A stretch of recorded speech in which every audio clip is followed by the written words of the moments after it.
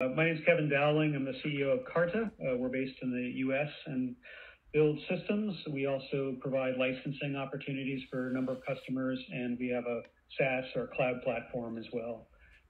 Let's go through some of these examples. So on the software and licensing side, we have purpose-built SLAM from the ground up. Some of the advantages of Kaarta's approach do not require looping. We also immediately excise bad data, and we provide a very flexible architecture of the overall software for integration purposes, and we'll show some examples of that as well. On the system side, these are integrated systems that can be typically carried, flown, or driven. We also provide GNSS integration and colorization on our newest product over here, the Stencil Pro. We'll get to see some examples of that as well.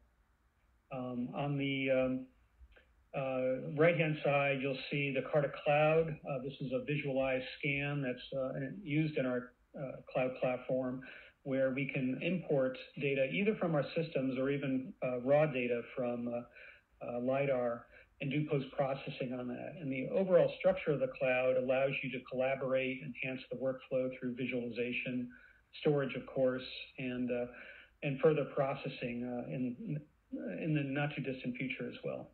So quite a bit to come. So the advantages of that we see, if you look at dimensional fidelity as one metric, that is, what is the accuracy? We typically see centimeter, often better for in-room accuracies. Visual fidelity is quite good, both in terms of the point cloud and also for colorization. But one of the greatest strengths of this approach, even as Stefan showed too, that the capture time and the speed gives a number of distinct advantages, including site access, which in many cases is often limited for that time. Coverage, meaning that you're able to get areas that would normally require many discrete points to use a typical tripod laser system. So the more complex the environment, the faster and better that coverage becomes.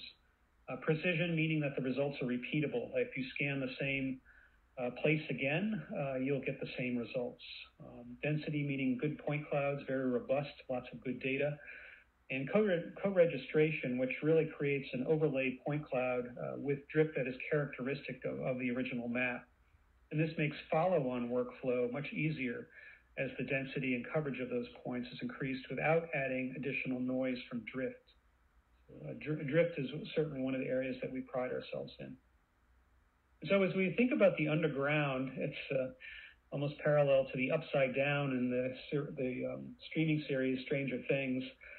We want to take you and sort of expand the horizons around what truly is underground. It's really about operating in GPS-denied environments where SLAM excels and is constantly getting better. So let's take a look at some examples of that. So this is a limestone mine. This is in the central U.S. in the Kansas area. There are a number of reasons for doing this. One was to do an assessment of the cave, these caverns that were man-made, of course. These are room and pillar mines. One of the challenges here is that it was flooded, meaning that there's a substantial portion of this area that's actually below water. Typically with the types of devices that all of us have been talking about, the water absorbs the near-infrared frequencies and you get nothing back. So it's essentially a void in which nothing exists. This was done completely from a boat in a single scan by navigating these corridors. And in fact, not all of the corridors needed to be mapped or was not necessary to cover the entire area by going through each and every corridor in this mine. But as you can see in the lower right, it produced a very good render. And this was later used by a number of different constituents to sort of assess the mine itself, and also it was a bat habitat for an endangered species. Importantly also, this was registered with an aerial scan of existing vegetation and other georesources of the exterior of this site, so everything was registered together. This is a coal mine. Although coal mines are decreasing rapidly, at least in the U.S., there are still quite a few that are active. This particular one uses conveyor-based mechanisms to transport the coal from the face to outside of the mine. This area, the scan was just done in a few minutes by walking in and around the conveyor up and over this pedestrian bridge that you can see here. And in the round circle in the upper right, you can see the top view of that, or the plan view. And then the lower view, obviously, is the elevation view. You can see details of the infrastructure and so forth. So this is used to assess both the equipment and deeper parts of the mine, the complex surfaces of the mine walls and ceilings. This is a set of man-made caverns in Germany dating back to World War II, located below Mittelbau Dora in Germany. This was a stencil scan with a 32-line LiDAR, very good dimensional fidelity. This was scanned in about 10 minutes. This is a collapsed tunnel. At the ends of each of these images, you can see the collapsed tunnel. So these were done by the same device, walking in and around. No loop closure is required. So it's inherently loop closed because of the accuracy and low drift in the system. And so that collapsed roof, as you can see, was done from two sides of the tunnel in the same scan. Now, this is an interesting one. This is actually underground scanning, but doing it from above ground, in which we were combining our systems to basically locate buried ordnance. This is unexploded munitions that through areas that were used for testing, as well as sites that were active in the past.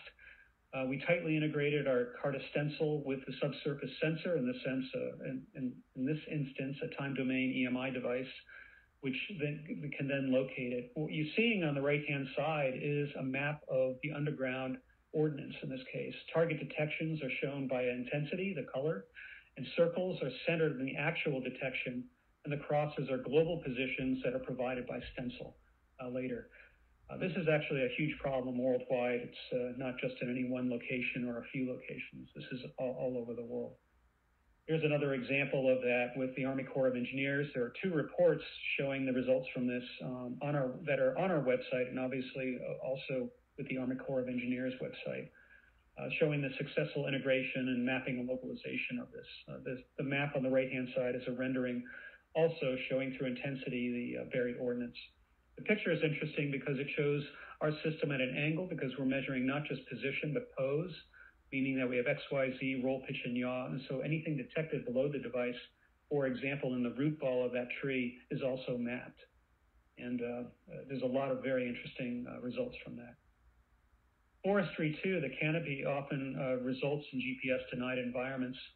But in addition, there are obviously natural outcroppings or other obstructions, which might include man-made structures. And ground mapping, by simply walking this, allows you to do that. And this contour map was produced after the full scan under the canopy. And then this is in 30-centimeter contours of a hillside. The trees were removed automatically. Sort of a projection of the topographic earth was created and the contour lines drawn on top of that.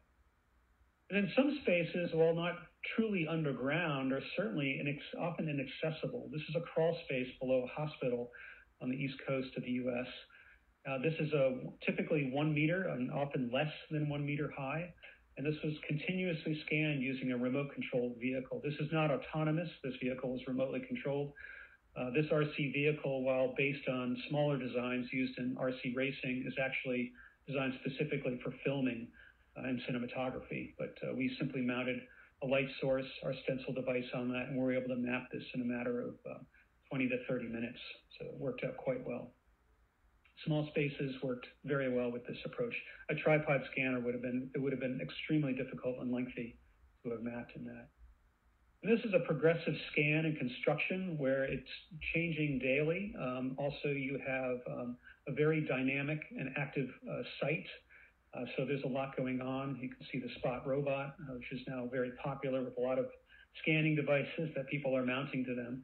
But this was in combination with Swinnerton, one of the larger U.S. construction companies based in California. This is a medical center where they wanted to scan that site regularly and sequentially over a period of days. There's a nice case study on our website that you can read with more detail on that. I'd say one of the most important things is this idea of co-registration, being able to take multiple sources of data and put them together. In the one case here, a tripod scanner here in the upper right was combined with a Kaarta stencil device, which was just walked around. So there are many instances in which you can combine the two well. In the lower images, you can see photogrammetry from aerial platforms combined with a terrestrial stencil scan that was achieved by walking around. And this combines the benefits of both mapping techniques, and the subsequent scans are localized to each other. In general, these SLAM systems are proving to be very useful in doing very difficult, almost intractable problems that were impossible just a few years ago. There are still challenges that lie ahead. These types of smooth-walled pipes are still difficult, but you can see massive improvements on many cases from what was shown earlier, and as well as what Kaarta is up to today. So thank you very much, and look forward to the Q&A session.